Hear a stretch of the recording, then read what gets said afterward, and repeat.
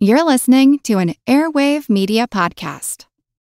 What does Sputnik have to do with student loans? How did a set of trembling hands end the Soviet Union? How did inflation kill moon bases? And how did a former president decide to run for a second non-consecutive term? These are among the topics we deal with on the My History Can Beat Up Your Politics podcast. We tell stories of history that relate to today's news events. Give a listen. My History Can Beat Up Your Politics, wherever you get podcasts.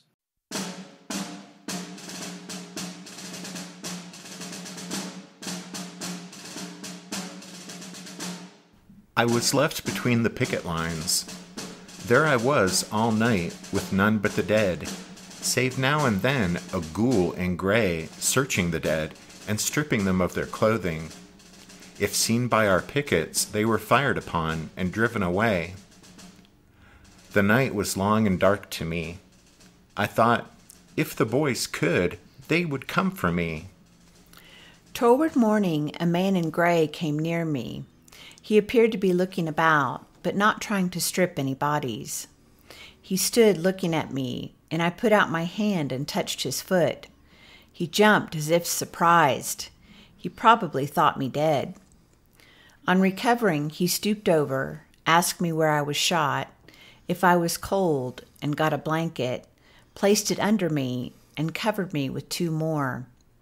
He sat by me some time, talking, till it began to be light, then gave me his canteen of water, saying he must get back to his post.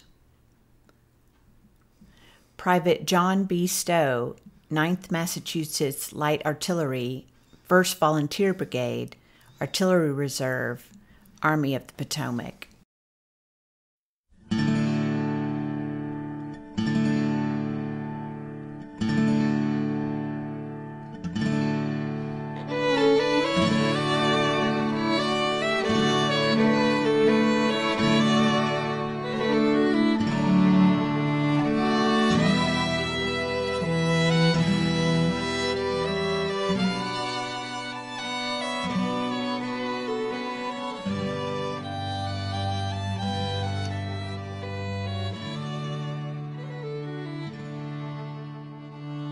Hey everyone, thanks for tuning in to episode 362 of our Civil War podcast. I'm Rich. And I'm Tracy. Hello, y'all. Welcome to the podcast.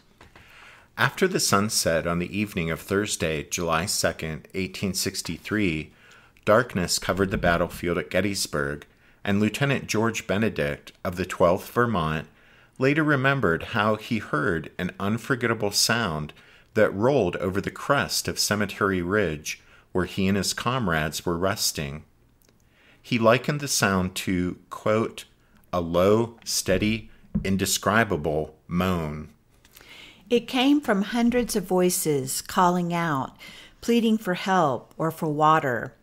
It was the voices of the dying and wounded men who lay suffering in the darkness.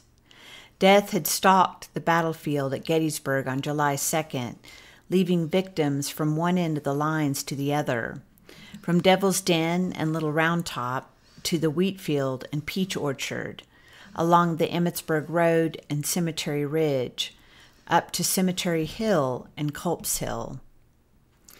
To Benedict and the others who had been spared, the wounded men's cries for help, quote, mingled with prayers and groans, were literally heartrending.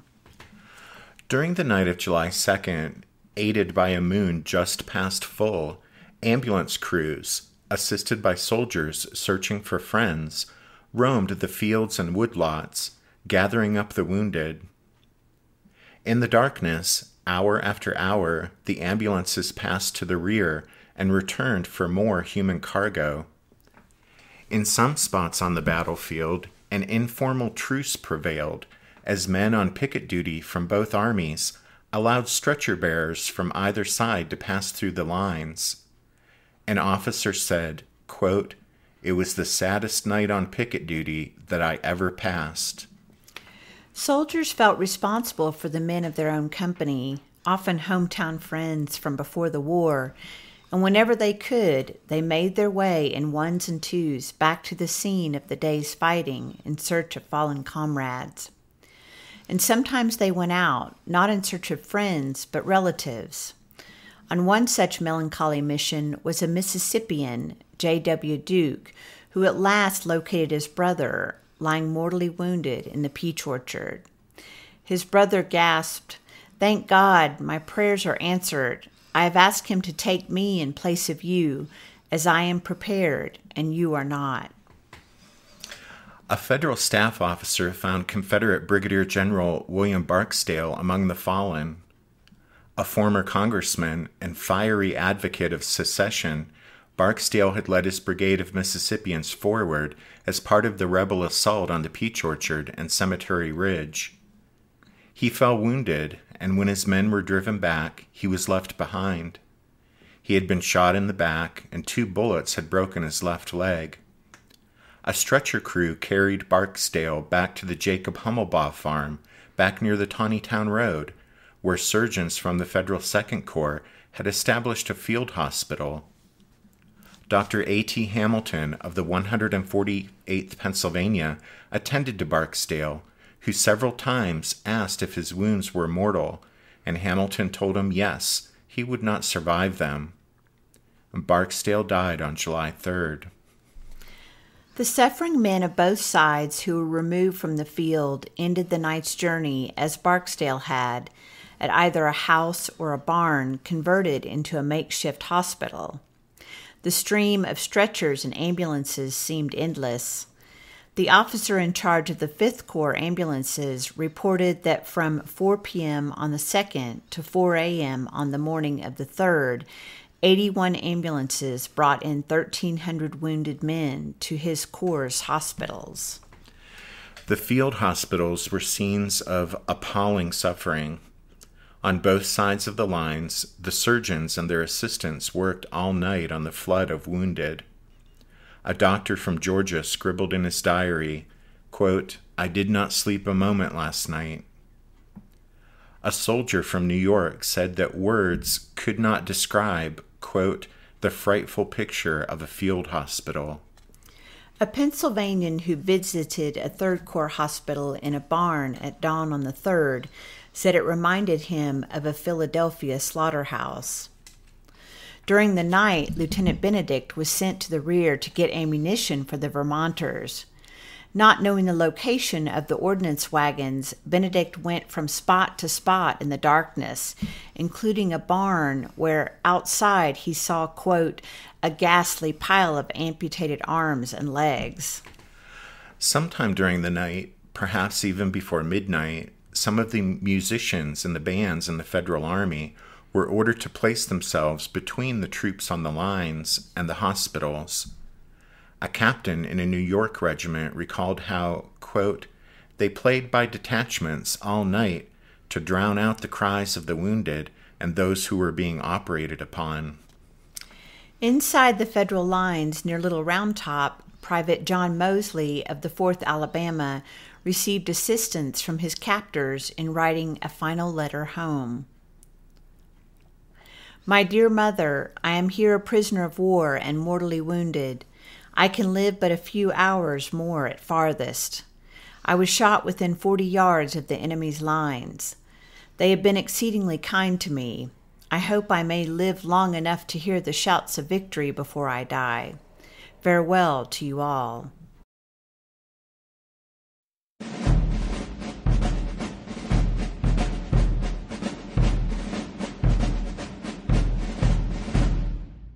Did archaeologists discover Noah's Ark? Is the rapture coming as soon as the Euphrates River dries up? Does the Bible condemn abortion? Don't you wish you had a trustworthy academic resource to help make sense of all of this? Well, I'm Dan Beecher, and he's award-winning Bible scholar and TikTok sensation Dr. Dan McClellan, and we want to invite you to the Data Over Dogma podcast, where our mission is to increase public access to the academic study of the Bible and religion, and also to combat the spread of misinformation about the same. But, you know, in a fun way.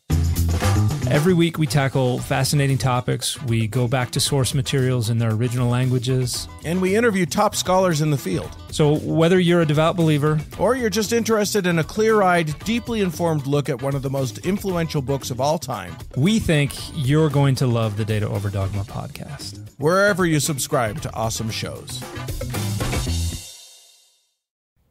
What's something you learned in history class that you feel wasn't the whole truth?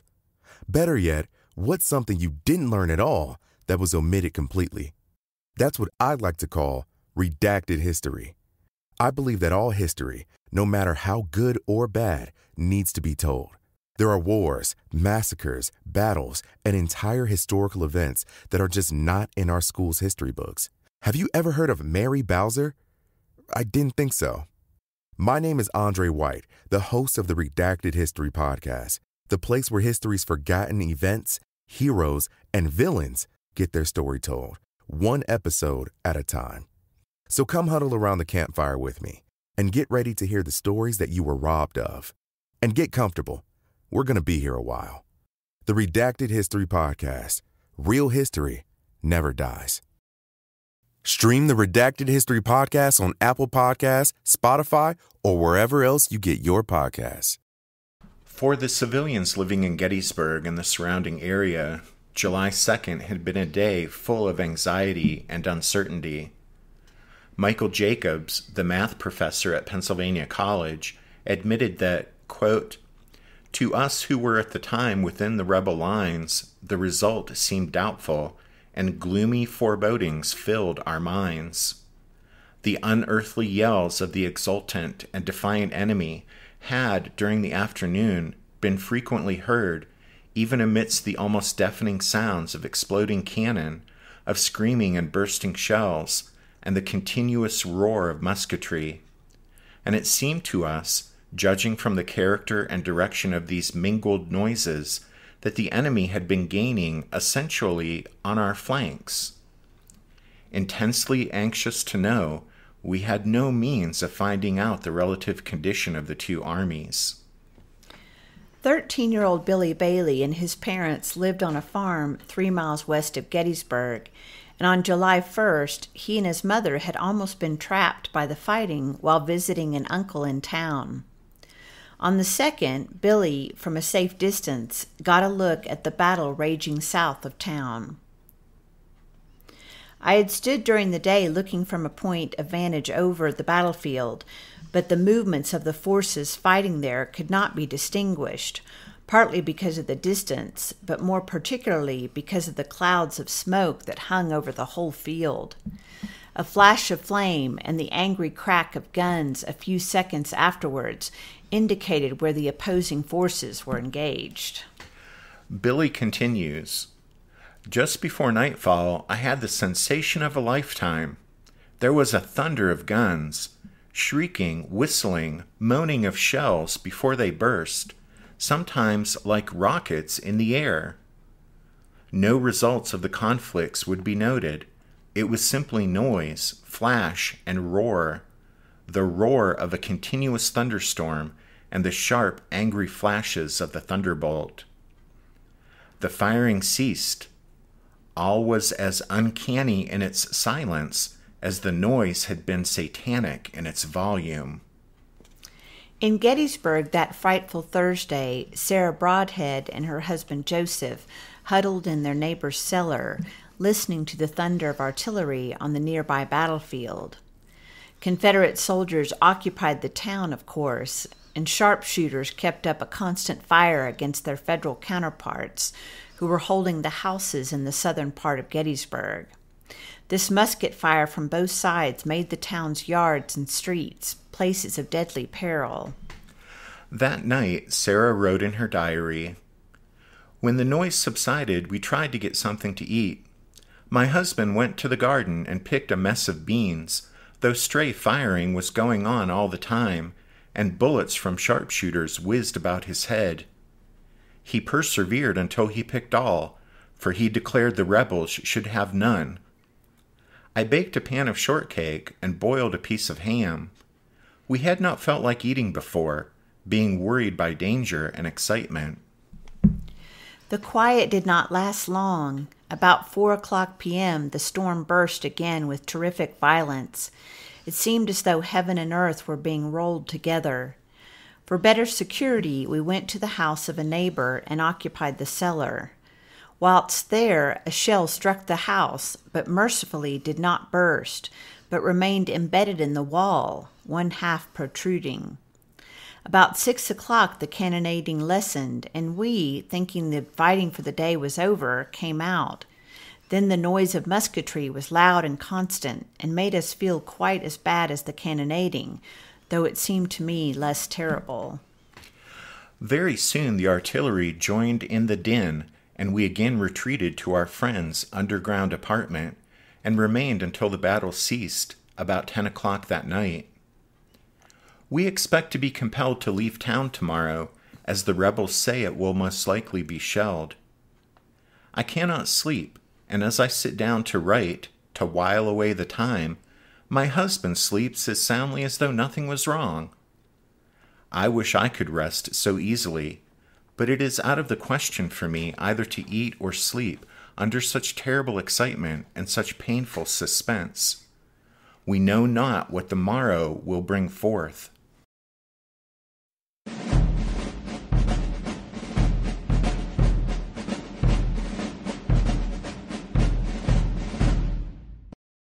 For the survivors of the combat on July 2nd, little else mattered other than food and sleep. With no cooking fires allowed, the troops chewed on hardtack, a square, quarter-inch thick cracker made of unleavened flour. However, on the federal side, in a number of regiments and batteries, there had been no resupply of rations for several days, and so officers and men had nothing to eat. Sleep came easily to most of them, as exhaustion from the day's exertions overcame them. Many of them used their knapsacks as pillows, and all slept on their arms, that is, they bedded down with their weapons beside them, within reach. Some were required to stay awake, though. The pickets of both sides, from one end of the lines to the other, passed the hours of the long night as best they could, sometimes conversing with their enemy counterparts across the way, who in some places were less than 70 yards away. Others were active in the hours before dawn. The 1st Texas of Robertson's brigade had been ordered to move from Devil's Den to the base of Big Round Top. But before the Texans made the move, a detail of officers and men crawled to the crest of Houck's Ridge to retrieve the 3 10-pounder Parrott rifles of Smith's 4th New York Light Artillery Battery, which the rebels had captured earlier in the day at Devil's Den. Speaking in whispers, the Texans wrapped blankets around the wheels of the guns and somehow managed to drag the 3 rifles down the western slope of Houck's Ridge without alerting the Yankees on Little Round Top. Also active that night on the southern portion of the battlefield were Confederate artillerists whose labors were directed by Colonel Edward Porter Alexander. The 28-year-old Georgian, a West Pointer, was one of the finest artillery commanders in the Army of Northern Virginia. Although only a battalion commander, he was exceptionally bright and capable, and Longstreet had given Alexander battlefield control of his corps' batteries on July 2nd.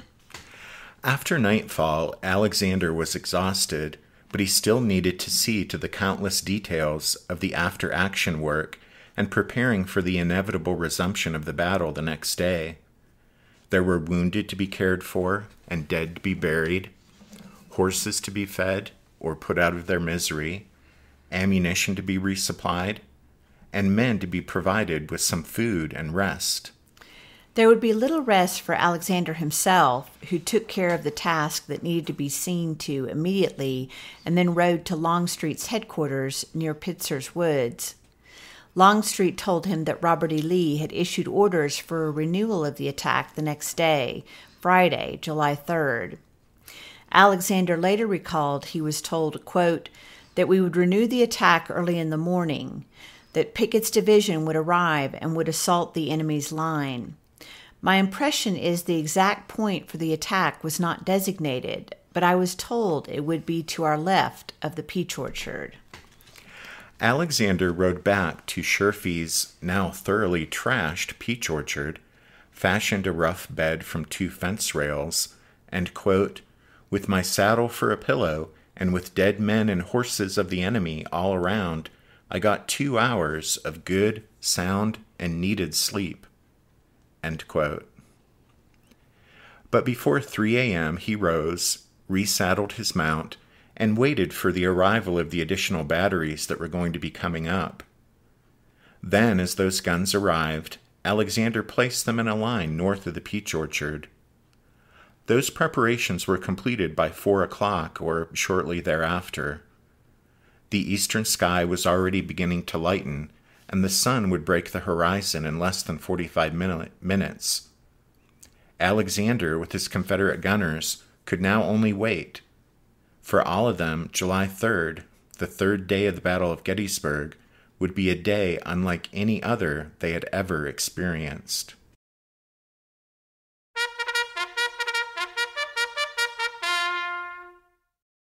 That means it's time for this episode's book recommendation. And our recommendation this time is Gettysburg, Day 3 by Jeffrey D. Wirt.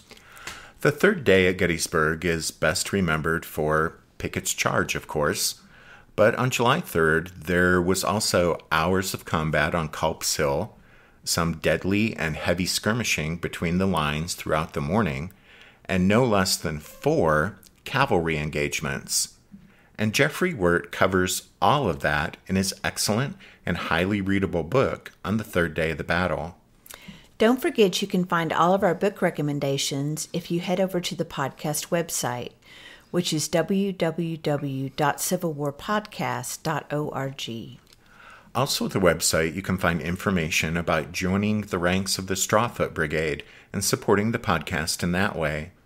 This past week, some of you did just that, so a big thank you to Private Smeller, Steve A., Patrick O., and Reed S., Sabine M., Timothy R., and Brett M.